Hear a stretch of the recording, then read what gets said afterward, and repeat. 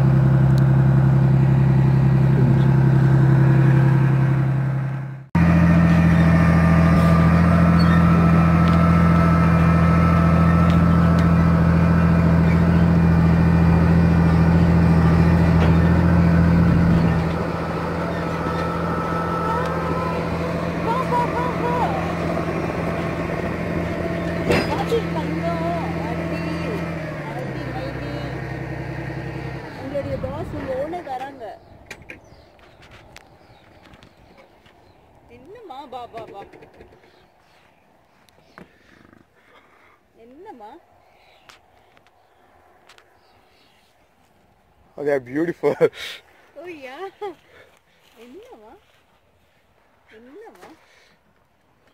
உங்களுடைய ஓனர் தானா பாஸ் தான் இங்க வந்துட்டாங்க. How's that?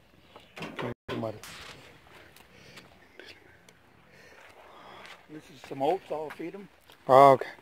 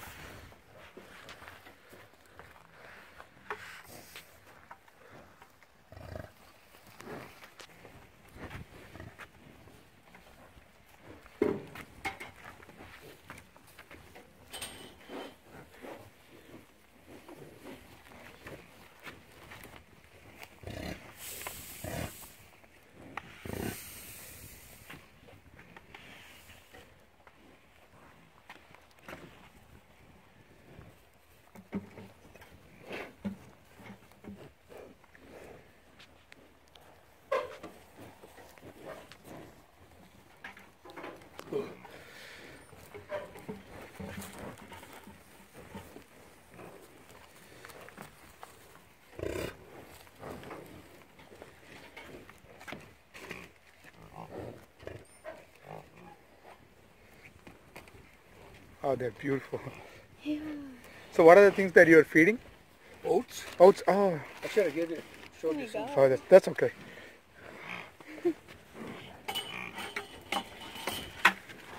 Oh. Oh, that's okay. Thank you. The grain, the wheat. Yeah. Oats.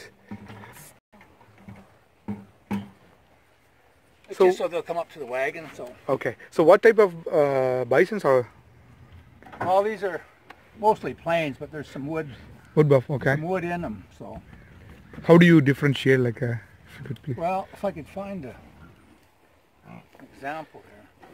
The wood's got a little bigger frame and it's got a bigger hump in the front. Okay.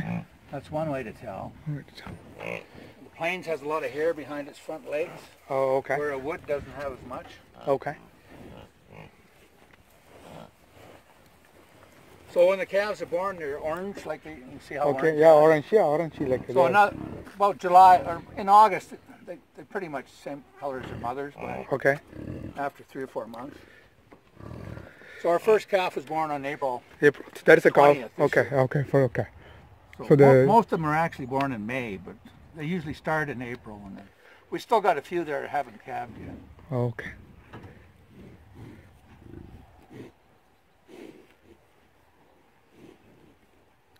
They're beautiful. So what's the difference between the ones in here and the ones across the... Well, those ones are fattening up for market, so they're 2 years old. Okay. So they're supposed to be going to market here. But okay. Everything's got pushed back, so I can't get rid of them right now. Okay. Yes, because of the... So yeah, we keep them until they're 2 years old. Okay. They're not 2 years old, these guys? Oh. Well, no, these are the mothers. Mothers, okay. And then the ones that were born last year, they're It's the bull. they're over there by those granaries, on the other side of those granaries. So this guy here, he's probably the boss. The boss, okay. See, the other guys are going back. Oh, okay.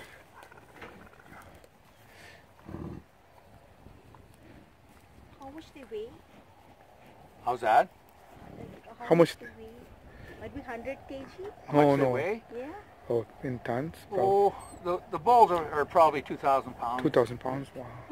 This guy coming up here, he might even be more than that. Oh, okay. He looks bigger than that. Because, but he's the boss, the one he's...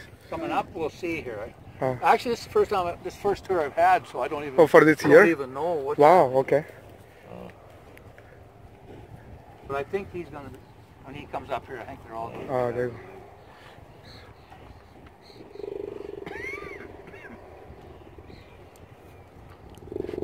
Like, do you name them, or like you put in Well, like numbers on them, or something like that, or? The odd bull we might have a name, but yeah, we don't. Oh, okay. This guy might be the bull. Yeah, no, there. No, it's...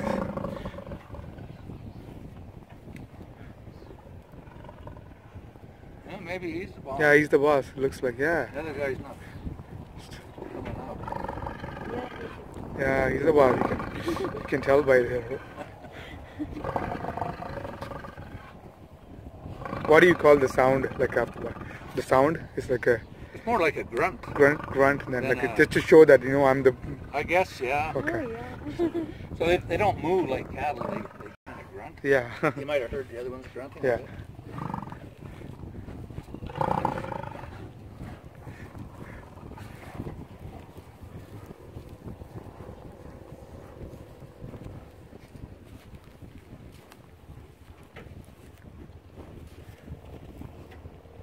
You from the Philippines, are you? No, we're from India.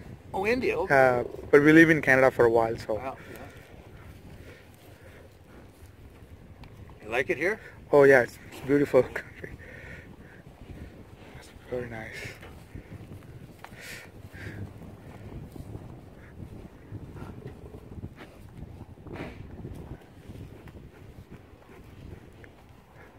So, do they drink a lot of water, or? Oh yeah. Yeah, I don't they know do. how much, but they. But they do. Oh yeah, they got to have water. Water and grass. Okay. Wintertime we feed them.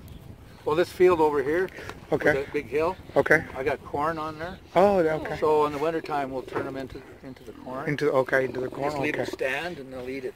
Okay. So we get about 3 months grazing out of that, out of the corn. So I don't have to start a tractor up every day like you had to feed them every day otherwise.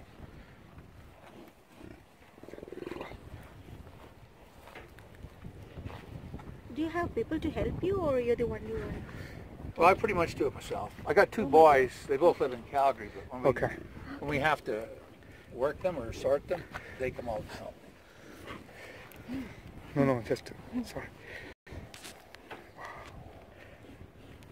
And you said like a bison buffalo pretty same on. Well, you don't And want then to. Out here they're good because they know. Yeah, they, the water buffalo is in Africa, and these things are primarily in in North America, right? Yeah, And that's, some in Europe, or yeah. So if I was to walk down there, they'd Yeah. back away from me. yeah, I noticed that. Yeah, how But I come? Like, don't really trust the cows when they got their babies. okay. Like Oh, right now, oh yeah, because they're just in okay. case. You Okay. wouldn't want to walk between them. Okay. And I don't trust the bulls when in breeding Bulls? season. Oh, okay. So this is not the breeding season then. This is No, August is when they breed. Oh, some even though reason- they're together, they don't breed. Not normally, no. For some Oh. reason, they breed in August. Only now. Okay. I guess it's nature's way. Oh, So yeah, that's the nature's way. So Oh, they nature's have in the way. spring. Yeah, only the human beings, like when compared to the animals. Yeah. So they fight during the breeding season, or like Well, the bulls will sometimes fight Sometimes. to who's going to be the boss. Okay. But But they don't hurt, or like really injured some. well, I've really? seen them where one guy got a horn in his stomach or in his hip. So then But survive, right? So, he's out of business for a while. Oh. He has to- But they usually have it figured out before okay. Who the breeding season. Only the boss breeds or everybody else get their chances? Or? Well, the boss gets most of them. Most of them, okay. I think they all get a go Yeah. at Okay. some of it. But they all look, the calves look the same color, eh? Like a Yeah. light brown. They all look pretty much like a, you know, like Yeah, a, they're all the same color. Some of the older ones might be starting to change. A little darker. I haven't seen it. like if you put them together, you know, with the, you know, the cow and, you know, the normal, you know, cow, you don't differentiate because they look pretty similar. Yeah, You know, well, the calves. they know who her calf is. Yeah. Wow. You can't tell, right? Because Mother, they, mother and the baby are here, right? yeah, they are. How about the bull? I mean the male. What's that? Where is the male one? Oh, these are the big ones, the sturdy. These are the male They are the male ones. bulls. Yeah. So what These- about those ones over there? We found few over there. By our house? Oh yeah. Yeah, they're 2 years old. Yeah. So that was the ones we're going to sell for meat. So Oh, okay. So when you say for meat or for fatting up, so what do you do? Like you put a lot of grains to them, yeah, or they get for taste, or free choice oats. So I got some feeders there. They just whenever they want some, Okay. they can have some. And then I give them some hay and then some silage. okay.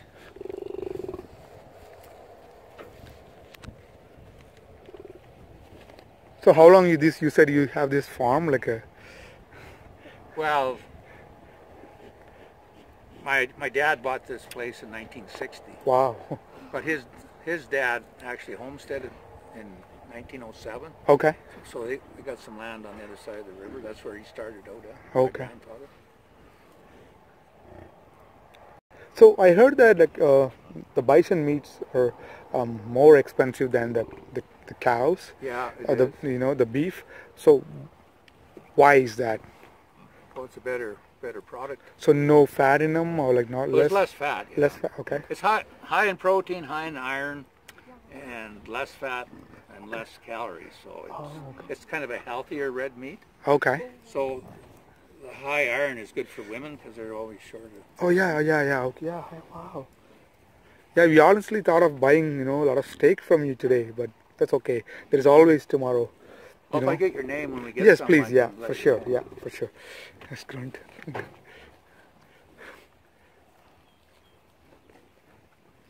Idella male. Yeah, these are. Here's the male. I've got a set Think of I'll twins do- out here, and I'm not sure where they are. Oh, It's usually the mother only takes the one, but I think One? she, Okay. she took them both. There's a calf over here. that's very. Oh, okay. See this little guy there? He's Yeah. not very old. He was probably born. Yeah, I knew. Oh, Day or wow. two ago. They are too. Wow. So, how do you keep the coyotes or other, you know, the predators away Well, from they these? they don't bother them. They don't bother them. Okay, because they are okay. Because they're very powerful, right? They Well, the mothers are pretty protective. protect. Okay. But like before, 200 years ago, before the white man came out here, there used to be wolves and Yeah. grizzlies out in the prairies. Okay. So that used to be their main predators. Predators. Okay. But Grizzlies eat. What's that? Grizzlies eat calf. Oh yeah. Wow. Okay. I never knew that. Okay. If they could get one. Yeah, the wolves are very, you know, very Like the good wolf- predators. like the wolves. They pack. They Well, hunt you us heard up. that Banff's got some bison now Yeah. in the park. So I don't really know if any of them been killed by a bear or a wolf yet Yeah. or not.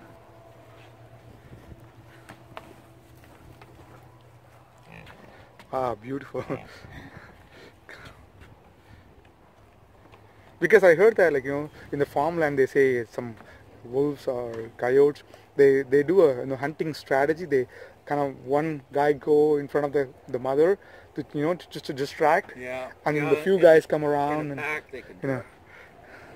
But there's no wolves out here that I Okay. know of. And the coyotes. Yeah, they're well, way too small to attack. they were- Oh, you might see a coyote walking around or something. Okay. I've never seen them. So you just keep them like this even during the winter time, or like just yeah, like they that, stay out here every day. even if it is minus 35, like 30. Well, in the wintertime, they got a pretty good coat of hair on them. Okay, okay. I got to get some more here off the ground here. So that's. Oh wow, that's the. I'm trying to see.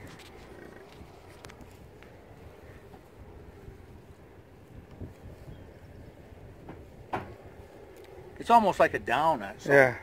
So Look at in a real cold day, their best protection's on the front, so they'll Okay. actually face the wind. Okay, they face the wind. Okay. And if it gets real bad, they'll look for some trees or something. But Okay. no, they're. Did Danny want to have a Yeah. look at it? You want to see the wool? Just, they get a lot of this during the winter time.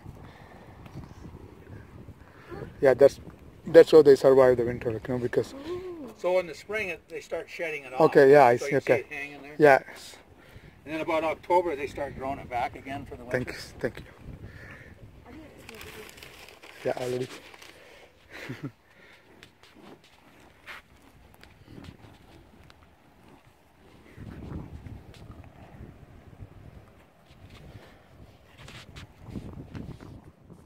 And he was a fur trader with the Hudson Bay Company back in the late 1700s and early 1800s. And he was trained to read this instrument here called the sextant. Okay. So he could look through that into the stars. He knew exactly where he was. So he was a fur trader, and he was also kind of a map maker. He's one of the first white guys out here. So anyway, in November of 1792, he's at a fort up by Elk Point, which is about 100 miles east of Edmonton on the North Saskatchewan River. And he went with the Indians on horseback from Elk Point all the way down to Fort Macleod in southern Alberta. That's about 100 miles south of Calgary. And he spent the winter with the Indians down south.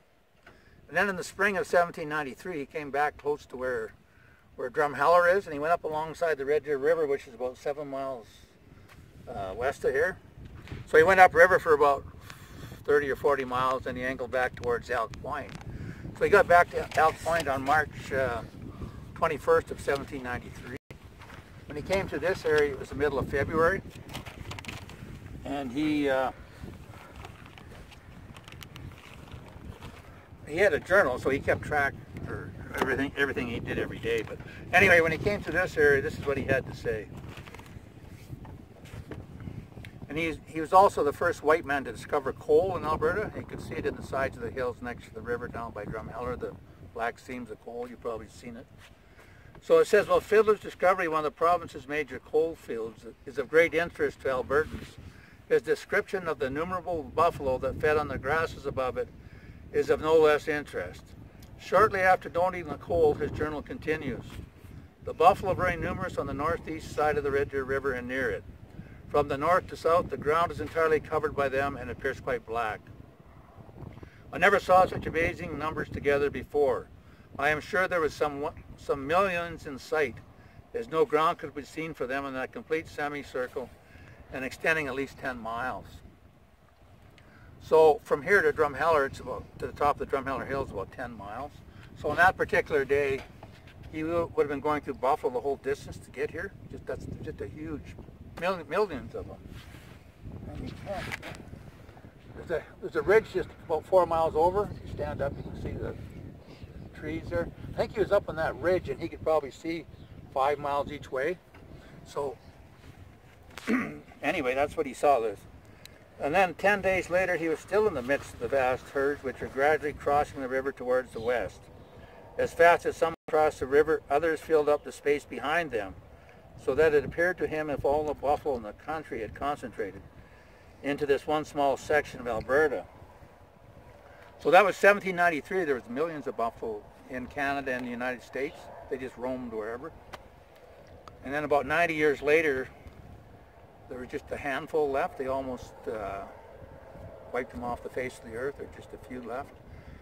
So they figure there was maybe a couple hundred at the most. So it had been for 4 or 5 individuals that captured a few animals or a few calves and then started breeding them back, they probably would have been extinct. So by 1900, they had the numbers up to about 1,000. And today there's probably about 400,000 in Canada and the United States combined. Mostly on farms and ranches, but also in some parks in Canada and in the States. So if people keep eating the meat, there'll be a reason to produce it. So gradually those numbers will increase, hopefully. And their goal is to have 1 million head in about 10 years' time. But I don't think it's going to happen that quick. Well, this pandemic's going to put a crimp on the industry for a little while, and we'll see. But that's their goal. They'd like to have at least 1 million in about 10 years' time. But I don't think I'll see it in my lifetime. But anyway, they're not going to go extinct. I don't think, unless they get some major disease or something.